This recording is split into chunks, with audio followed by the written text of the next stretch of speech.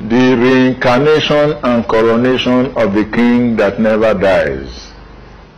Despite the eras or periods of gerontocracy and the Ogiso regime, Benin Kingdom is still arguably the oldest surviving kingdom and monarchy in the world.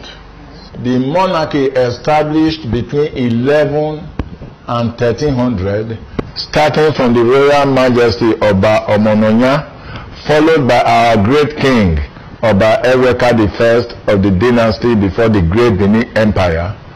This blessed kingdom survived the onslaught of the vagaries of turmoil during the era of the Great Benin Empire through the interference of our jealous British colonial masters that resulted in the rape, pillage, lootings, and criminal abductions and deportation of the great king, Oba Ovonrame.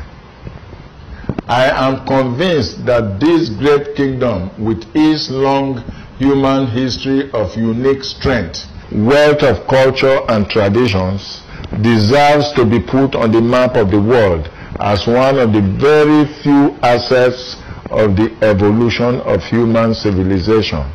Upon this conviction, I propose that His Royal Majesty, Uku Apolopolo, Omonobanedo, Oba Eweka II, to kindly use his royal prerogative to help us complete and redevelop the various institutions of this great kingdom so that we can approach UNESCO World Heritage, which seeks to encourage the identification, protection, and preservation of cultural and natural heritage around the world, considered to be of outstanding value to humanity. The Benin Kingdom transcends national borders, and that the culture, traditions, and artifacts of this great kingdom has found its way around the world and can be experienced by anyone who visits any of the well-known museums of the world. If the kingdom of Great Benin, with its diverse institutions, become a global heritage center, it will bring tourism and wealth not only to the peoples of Benin and also develop our lagging areas, but also to the Nigerian nation and all Africans in diaspora.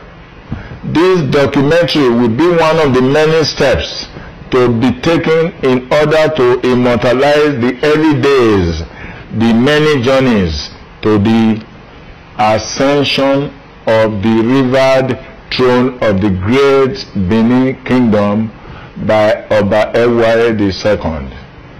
The king that never dies, the king that never blinks his eyes or performs human activities, God's representative on earth, all Benin's at home and all over the world should contribute to Oba Eweka's effort to bring back Benin's old glory.